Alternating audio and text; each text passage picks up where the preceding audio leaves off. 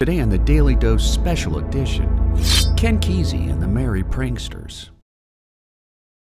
During his residency at the Perry Lane Artists Colony near the campus of Stanford University, Ken Kesey earned a graduate fellowship in creative writing after graduating from the University of Oregon.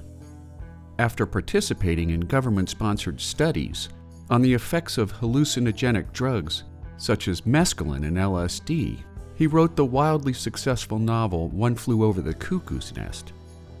During his literary rise, Kesey assembled an entourage of first-generation acid heads known as the Merry Pranksters, who modified an old 1939 International Harvester school bus into a traveling roadshow known as Further, or in popular culture, the Magic Bus.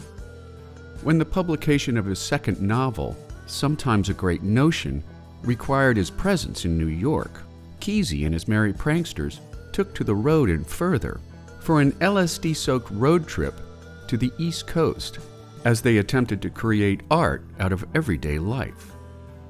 The entire journey was filmed for a planned movie that never came together, while at the wheel of Further was hammer-tossing Neal Cassady, who was author Jack Kerouac's inspiration for his road-hungry character Dean Moriarty in his Beat Generation novel On the Road.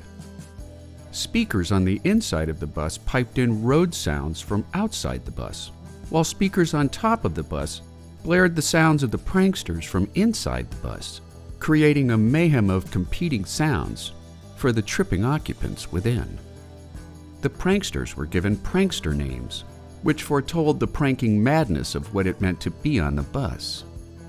There was Doris DeLay, on account of her uncanny likeness to film star Doris Day.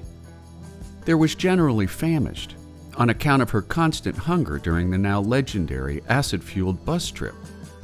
There was Hassler, on account of the fact that he hassled with all things electronic and audio during the acid test that would follow the bus trip. Others included Black Maria, Cool Breeze, Hermit, Zonker, Gretchen Fetchin the Slime Queen, Stark Naked the Beauty Witch, Something's Missing, Cadaverous Cowboy, Pitcher, No Turn Unstoned, Mary Microgram, Barely Visible, the Minister of Information, and of course the Chief, Ken Kesey himself, at the helm of his merry band of truth seekers, as they attempted to unvalve their minds through acid. Once the pranksters had done their New York thing, they headed upstate for a visit with Timothy Leary, who was the undisputed acid guru of the Eastern Seaboard. While Leary contended that a controlled set and setting were vital for a safe acid trip, Kesey and the pranksters believed in multimedia madness for their now legendary acid tests held in and around the San Francisco Bay Area, which included immense light shows that beamed old movies in psychedelic spirals, lava blobs, and black light shooting stars everywhere throughout their chosen festival site. Jerry Garcia and the Grateful Dead became the pranksters' house band, creating the sort of mellow, spongy music that acid heads found irresistible. The high watermark for the pranksters began to unravel in late 1966, after the federal government outlawed the use or possession of LSD. Even before the law was passed, Kesey was arrested on a largely trumped-up possession of marijuana charge at his La Honda home, following a second marijuana arrest 2 days later, a two-strike crime at the time that came with a mandatory prison sentence. In response, Kesey faked his own suicide by having friends leave his truck on a cliffside near Eureka, along with an elaborate suicide note written by the pranksters.